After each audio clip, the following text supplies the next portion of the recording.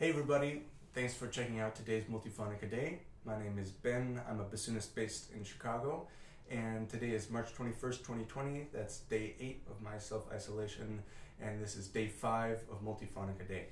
Today's multiphonic, or multiphonics rather, are recorded for Vince DiSantis. Vince is another bassoonist based here in Chicago. He's a dear friend and a longtime colleague of mine. Vince and I met, I think, in 2009 at Interlaken, which now is apparently 11 years ago, which is crazy.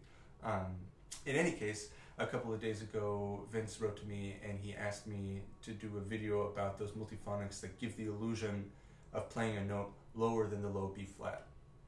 So as many of you probably know, the low B flat, B flat 1, is traditionally the lowest note on the bassoon. It sounds like this. And most bassoonists will tell you that we're often in the standard repertoire asked to play a low A below that. And the most common way we deal with that is to use some kind of a tube to extend the tube of the bassoon, insert it in the bell.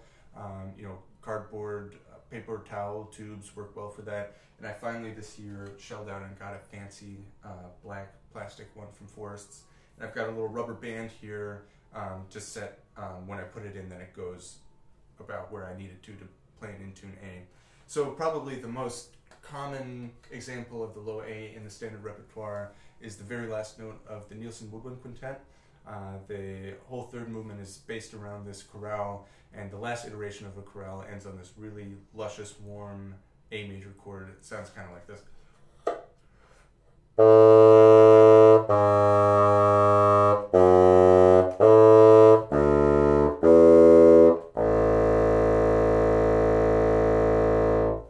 Having the low A there in the bassoon really just makes it super rich and a really satisfying ending to that piece. And I've had that piece on my mind a lot because that's one of the pieces I was supposed to be performing this week a couple of times with a few colleagues of mine from the Civic Orchestra in Chicago. And so I just want to give a quick shout out to Luke and Lilia and Nico and Abby. I miss making music with you guys, and I hope we get to play the Nielsen again soon. So, as Vince indicated, there's another way to get this low A pitch, which I would kind of characterize as a bandroom bassoon trick that I've known about for a little while, and that's with a multiphonic that makes it sound like there's a low A there. And the fingering for that is in the left hand, 1, 2, whisper key, right hand, 1, 2, 3, and the F key, and it sounds like this.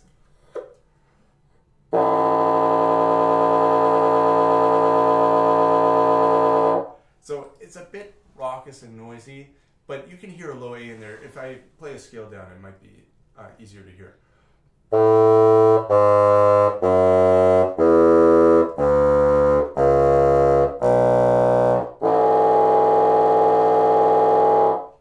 Which might be a nice alternate ending for the Nielsen, actually.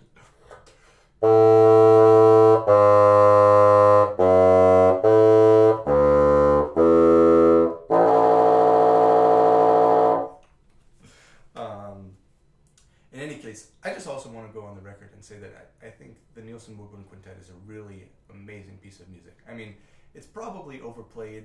It's one of the most commonly played quintets, but every time I play that piece, it's just, I'm reminded of how really wonderful it is. So that was a fingering that I'd known for a while, and in the last couple of days I've been poking around on the internet a little bit, and I found this amazing video that Trent Jacobs made showing the fingerings and him playing all the way down to a low F below that. And I'll put a link to that video below here so you can check it out. Definitely have a look at it because he's a lot more facile with those fingerings than I am. And I'm not sure if these are fingerings that he discovered or got from elsewhere, but they make it possible to go all the way down, and I'll show you how it sounds.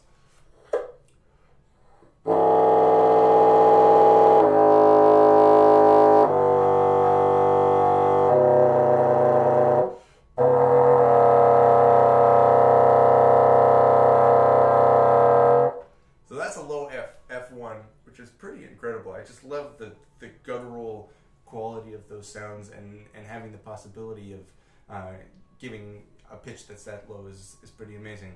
And so I was picking my brain because, you know, it's commonly known that the low B flat is the fundamental of the bassoon and that's the, makes sense that that's the lowest note that it can play. So how is it that by using these multiphonics, these trick fingerings, we're able to get pitches that are significantly below that? And so I was doing some digging, some reading, and my best guess is that this is a case of what's called the missing fundamental. And what that means is that sometimes when we hear a sound, even if a fundamental frequency isn't present, our ear recognizes higher harmonics in the spectrum of that sound and sort of reverse engineers that fundamental frequency in the way that we interpret the sound. So an example of that is, if you're listening to a Brahms symphony on a really crappy pair of speakers, they might not be able to produce the lowest sounds of the bass or the contrabassoon, for example, but we still hear them as being there, just tinier, because all that we're actually hearing are the upper harmonics, and our brain is interpreting that fundamental frequency to be in there. So I found an article that breaks this down in pretty simple terms, which I'll also link below here, and it also has a audio sample where they've isolated certain harmonics with the same music being played, which was really helpful for me to understand how it works to actually be able to hear it. Because when I first heard that concept, it was kind of jarring to me, and it's just really a fascinating psychoacoustic phenomenon. So in any case, thank you all for watching. Thanks for continuing to give me your feedback. As you can tell, any requests that I'm getting, I'm doing my best to honor and to talk about in some videos. So if there's anything that you'd like to hear in particular, anything you have a question about, any technique that I'm talking about that you'd like to hear more of, or if there's a piece that you'd like me to look into, just let me know in the comments or shoot me a message. Thanks for watching, and I'll see you tomorrow.